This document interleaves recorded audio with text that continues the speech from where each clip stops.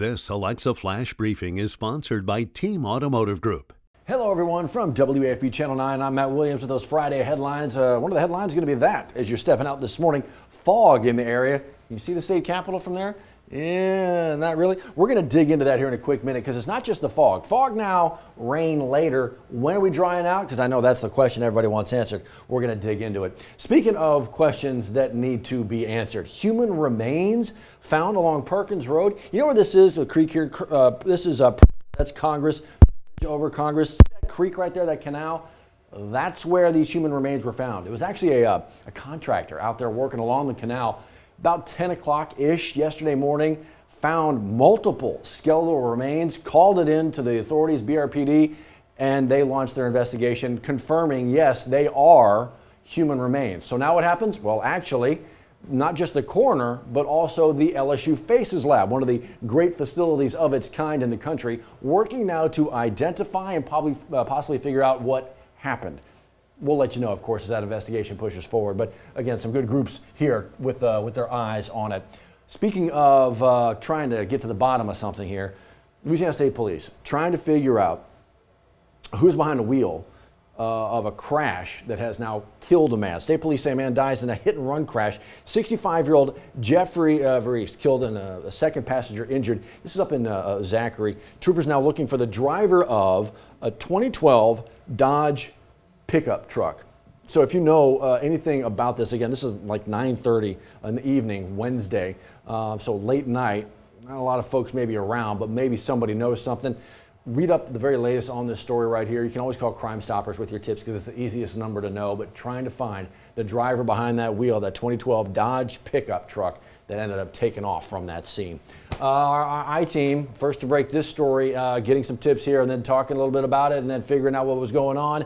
Kayshon Boutte, remember the name? Former LSU football star, charged in illegal sports gaming scheme right now. What authorities say happened as this investigation is going on here.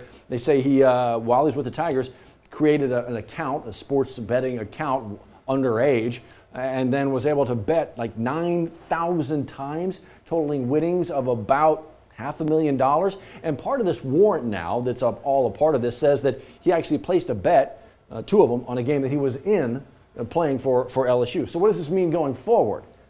Exactly. That's where the investigation continues to push forward. We'll follow that for you. But as for right now, what the charges are, what he's alleged to have done, all of that in this story, 9 News app and WAFB.com.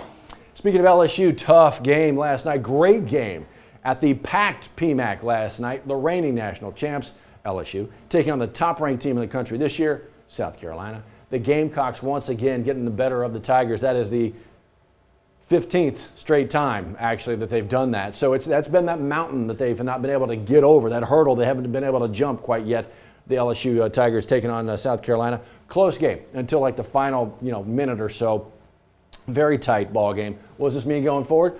Well, they're still one of the best teams in the country and still the reigning champs. They're going on the road next. Their next game is on the road. Can they just come together again after this? Because it was, again, a good close game. Nothing like what happened last year.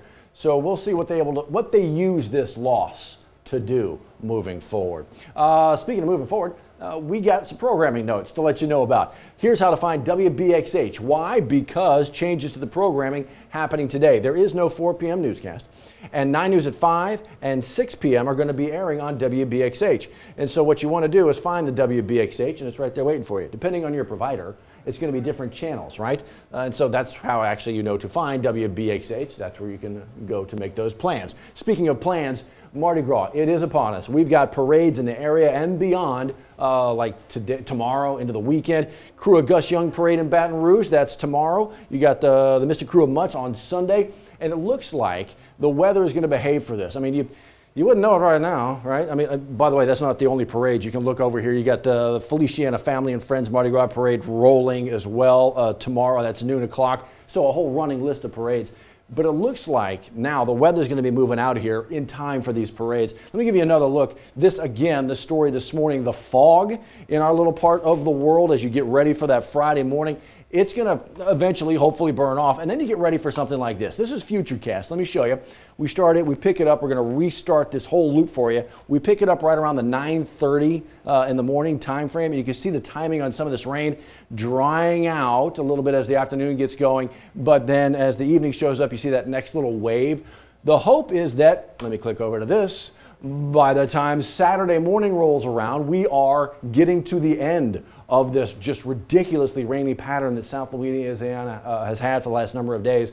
And then we get to enjoy, look, 1, 2, 3, 4, 5, a number of days of dry weather. Cooler temps, certainly on Sunday, but I think, well, no matter the temperature, as long as it ain't freezing again, we'll take whatever the temp is if the rain goes away. So y'all get ready to enjoy what looks to be a decently dry weekend. Just got to get through today and early tomorrow morning with it. And if you're doing the parades, careful. Enjoy yourself. See you next time. Sponsored by Team Automotive Group.